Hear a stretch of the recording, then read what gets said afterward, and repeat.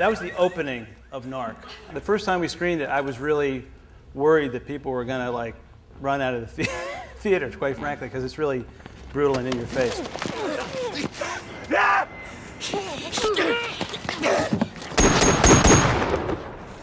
Joe Carnahan directed this movie, and when they shot the movie, Joe didn't get a lot of the coverage for the scene that he wanted. It was really, really sparse. I mean, and they had to give the Steadicam guy couldn't keep up with Jason Patric, so they ended up giving the camera to a stuntman who could actually run with him. And Joe was really worried. He was shooting in Toronto, and I was actually cutting in LA, and he was worried about it. He's like, God, I don't think I got it. I didn't get enough coverage and whatever.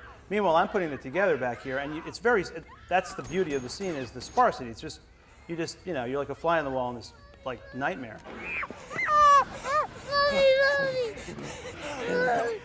So I reassured him that he did not have to get any additional coverage for the scene. It was really, great the way it was.